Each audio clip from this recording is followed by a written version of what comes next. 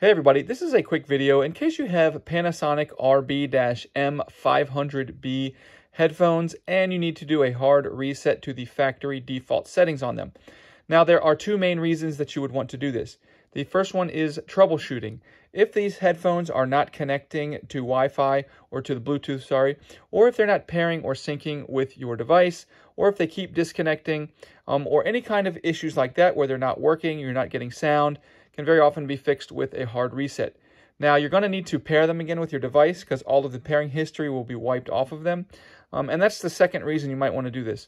If you're trying to set these headphones up as a brand new set of headphones, maybe on a new device or something like that, we can get a fresh start with a factory reset.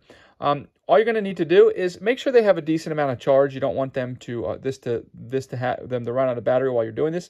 And basically, from them being turned off, you're going to come and press and hold the power button for 5 seconds here in the middle until this indicator light blinks blue and red alternatively.